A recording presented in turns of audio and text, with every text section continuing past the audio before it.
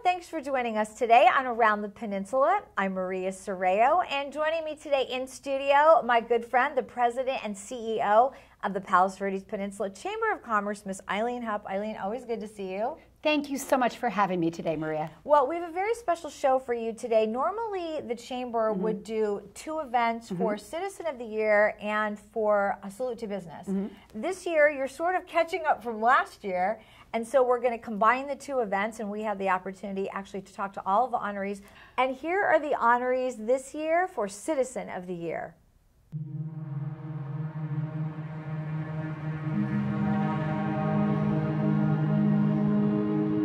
I think at the beginning, when it first hit us, it was really, fear was the major emotion that hit so many people, right?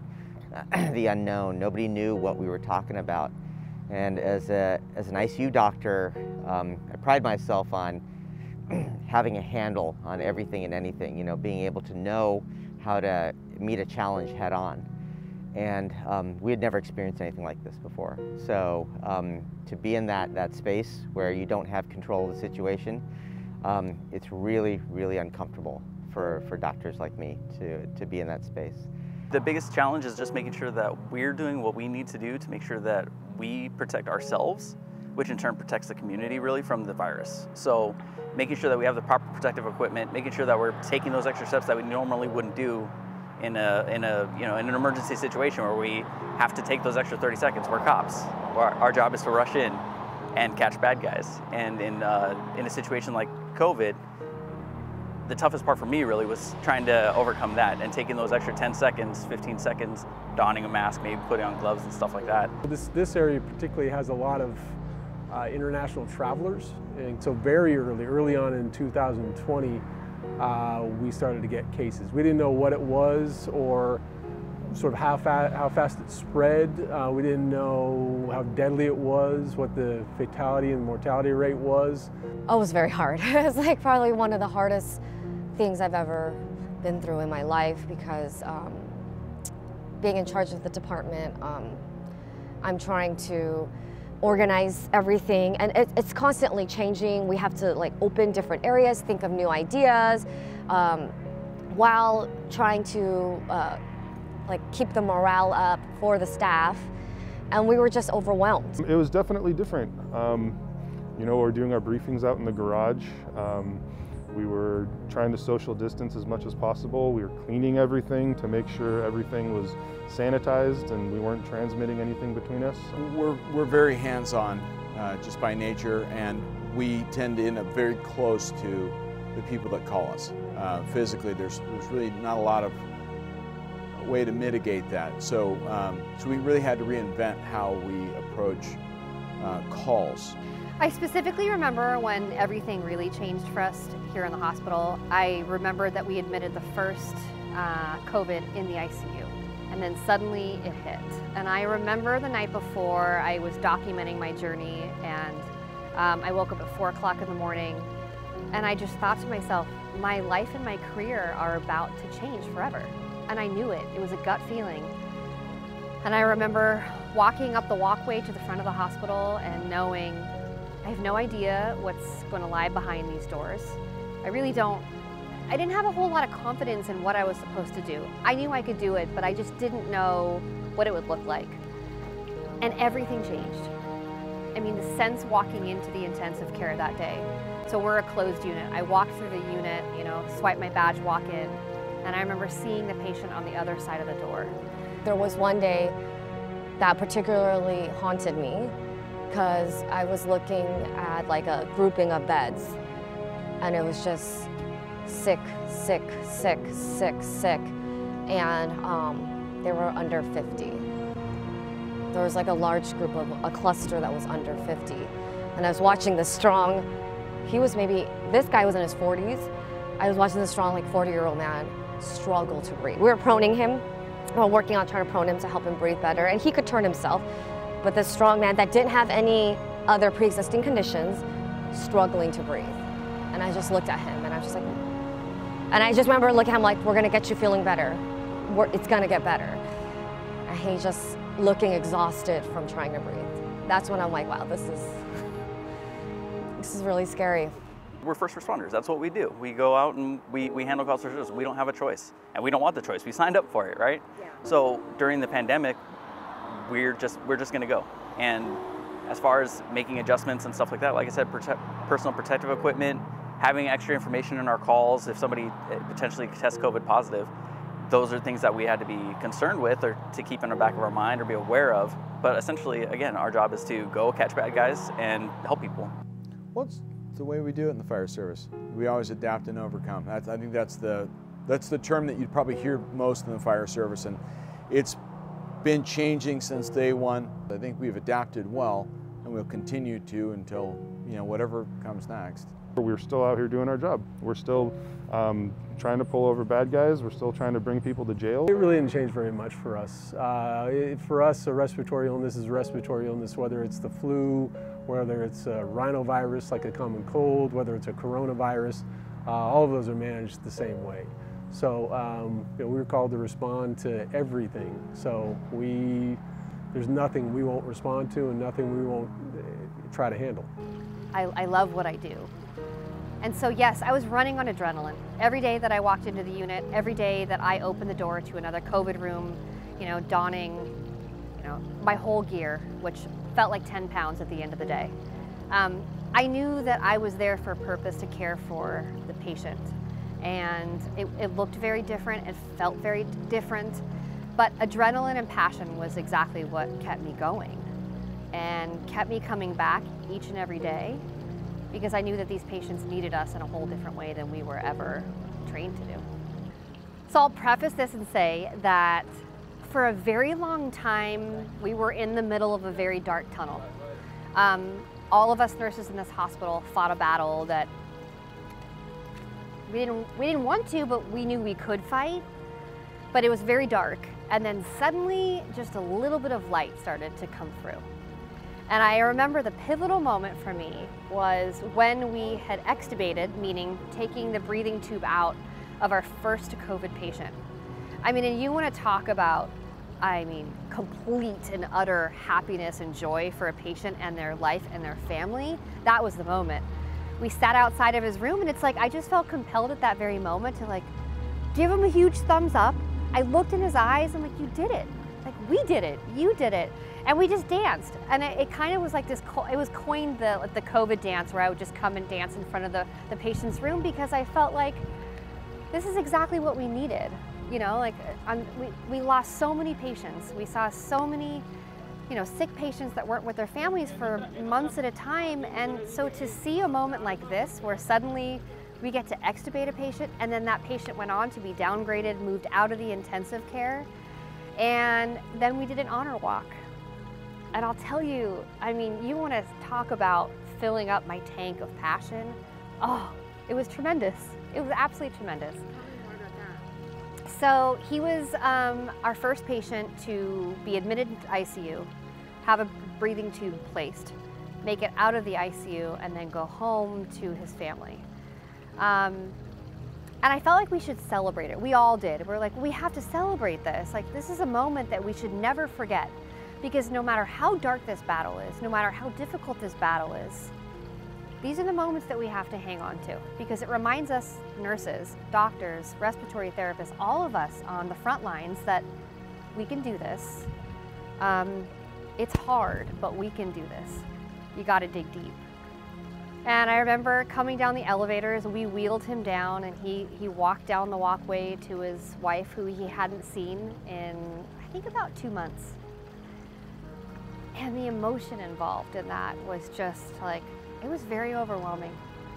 And that's the moment I still go back to. Even now when we have COVID patients admitted, I look back on these moments where we truly did something good for a patient. We worked really hard, and we didn't win them all, but those few wins are something I'll always hold on to, always. I've learned that the most powerful thing that we can do as a nurse is be there emotionally, spiritually for the patient. In medicine, it's obviously common knowledge that we have every device, every medication to keep a person alive. We do. You know, in the intensive care, we practice that every day. But I think the greatest thing that I guess the biggest challenge I had in COVID was the fact that I didn't have family with me to learn more about a patient.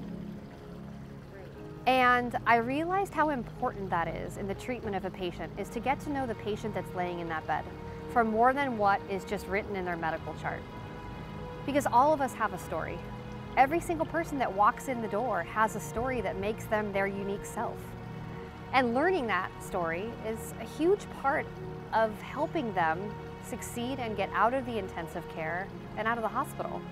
And there were days that, you know, I don't even know if my patients could hear me, and I would just stand in there and talk to them. Tell them, you know, you're in good hands, you know, you're never alone. We're always gonna be there for you. I'd ask the family on the phone, like, tell me about him. What did he do? What makes him tick? You know, what did he do for a living? He's 80 years old. Tell me his life story. I want to hear it. And they'd always stop and be like, why do you want to know all this? And I'm like, because I want to know who I'm talking to in the room. You know, like, some of them are awake and can see me, and they're probably wondering, who is this woman where they can only see my eyes, nothing else. It's got to be so disorienting. I said, tell me about them. If they can't tell me about them. And I think that that's like one of the most important lessons I learned, and that I will honestly carry through every day of my career is, yes, I can do things. I can titrate drips, you know, to save your life. You know, we can put in devices to help function and circulate blood to the rest of your body. Yeah, we can do it. But if you don't know your patient, are you really helping? And so it's really helped to get to know my patients. I love hearing their stories now. I mean, I feel like at the end of my career, I'll write a book on all the stories I've heard of my patients, because some of them are outstanding, truly outstanding. I felt like this was our role as first responders.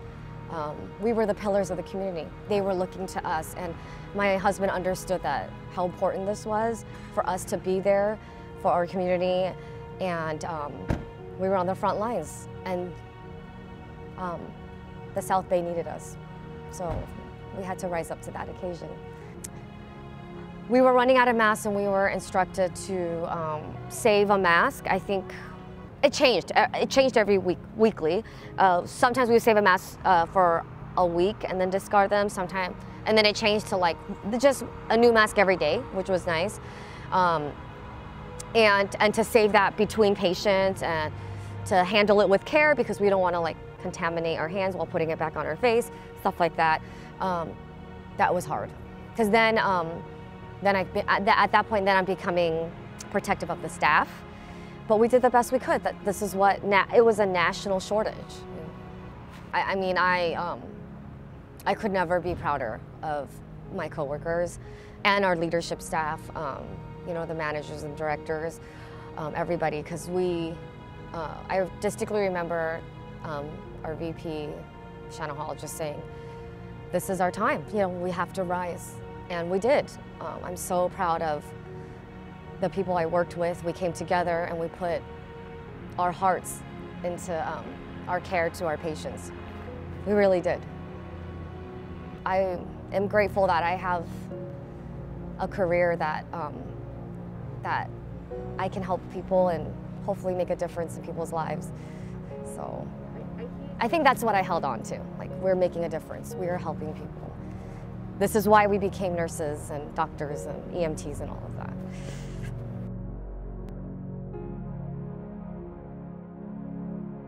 I have two things to say about the kindness, and part of it's with patients, part of it's with the community.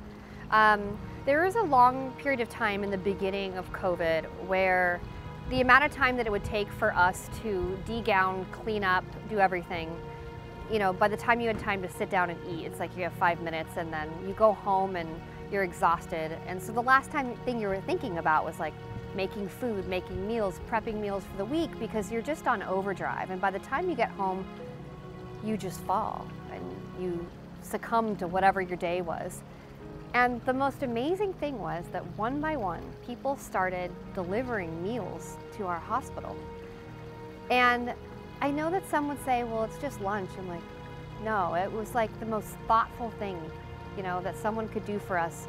And then it was like an everyday occurrence. And we were so thankful that I didn't have to go and prep a meal the night before I'd go to work because I just mentally wasn't in that game. You know, that I could eat and sit down, and it was just so nice, you know, that the community could do that. Some of them were organized by family of patients that we had in the unit or in the hospital, which is just like, it was such a sweet way to say thank you. Which brings me to my next point was, I've always said, I say this to my kids, that the simple words of thank you can go a long way. And we have really bared a large brunt of, you know, when patients die, it's family angry, rightfully so. But I remember so many times throughout the pandemic of being on the phone with families and giving them, you know, the heart-wrenching news of what's going on and where we're at in their prognosis, that families would just stop, and at the end of the call, they would say thank you. And it still wrenches my heart because we don't always need meals or, you know, signs or, you know, pieces in the news. Sometimes all we need is a thank you. And so just to hear the words thank you from a family member truly meant a lot to me. I'll speak for myself. It was the greatest gift somebody could have given me, and it kept me going every single day, was someone just thought to say thank you. I'm like, you're welcome. It is absolutely my honor and my pleasure to take care of your family member, and I will keep coming back for that, always.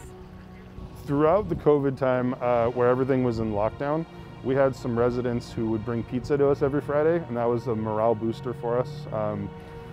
Bringing in lunches, dinners, sweets, cards, all those different things that the community did to show their support for us. It was just huge, because when you go out, you know you're supported, you know you have the back of the community being here. And so, and I don't know if you get that in a lot of other departments. And so I felt very lucky to be a part of this community, because they really did step up and help us feel supported, and yeah, through the whole time. It wasn't just about, you know, local people or your hospital kind of celebrating you. We got celebrated by, you know, firefighters and paramedic organizations and policemen, and you know, by different businesses. You know, it certainly you know, put a little air under our wings, I would say, at the beginning. It's nice to be recognized. It's nice to know that the hard work you're putting in, and, you know, the exhaustion, whether it's physical or mental, is recognized by somebody. The community is incredibly effusive. They always are. They're very incredibly supportive. We're not lacking in expressions of love of us, and it's a humbling thing. You know, they're really very supportive, and they don't hesitate to show it. So well, it's a blessing all the time. It's been a blessing with this, and it just makes you want to do the job even that much better. So yeah, it's just great people. Just their support meant so much. Like even a coworker's sister, her and her kids and family, they all like made us cookies and sent us notes, and that meant so much to us. And especially when we're feeling demoralized, it feels good to read these notes and like, okay, we are helping. We are helping. Thank you, you know, to the Chamber of Commerce and to everyone who really recognized, you know, the hard work that we did. You know, it means a lot to know that that there are, you know, big groups out there that recognize what, you know, us little guys are doing up front. I just wanted to thank you for this recognition. When I heard about it, my mouth kind of dropped, because like, us? Really? And I feel really special, because I love this hospital. This hospital is my second family, and it feels so good to be recognized for our hard work, our love for our community, and all that we did do and continue to do, and recognize our excellent patient care that we strive to give every day that we work. I just want to say thank you to the Chamber of Commerce for recognizing us as first responders during a pandemic, which is unlike any that we've ever experienced. It means a lot to us to have the community come forward and say, hey, thank you for what you did. We're not seeking it. It's not something that we're after. but it's very, very nice when somebody says, thank you for a job well done, even though we're just doing our jobs. So thank you very much. Well, thank you guys. It's humbling. It's a blessing. It's a blessing to be involved with the department. Like I say, we got the best men and women in the world. Some of the best equipment. It's just it's a unique challenge every day and a real blessing, and we appreciate, because none of this, you can't really give an individual firefighter an award. That's always going to go to the crew. So yeah, we appreciate it. Thank you. Yeah, we're going to keep doing what we're doing. Thanks. Well, on behalf of the Palos Verdes Estates Police Department, I want to say thank you to the Chamber of Commerce for acknowledging the work that we've been doing for the last year and a half. And it's an honor to be the recipient of that, and an honor to represent such a great department as the Palos Verdes Estates Police Department. So thank you very much. I'm just one firefighter amongst, thousands. But I think that's emblematic of their desire to say thank you and and show appreciation to the fire service in general and these other people who've done so much for the community. So I do thank you, and I really appreciate your generosity and support. I truly want to thank everybody in the Chamber of Commerce for this tremendous honor. I feel very overwhelmed with happiness to be able to represent my hospital and every single caregiver here that I have the honor of working with. And to be thanked in such a way is, I think, the greatest gift, truly the greatest gift. So thank you tremendously from the bottom of my heart, from all of our hearts here. Thank you, and we appreciate it. And we will continue to do what we love doing, which is serving you and our community. Eileen, thank you so much for being with us and sharing all of the stories. They were amazing. And thank you for watching. I'm Maria Sorreo, and we'll see you next time around the peninsula.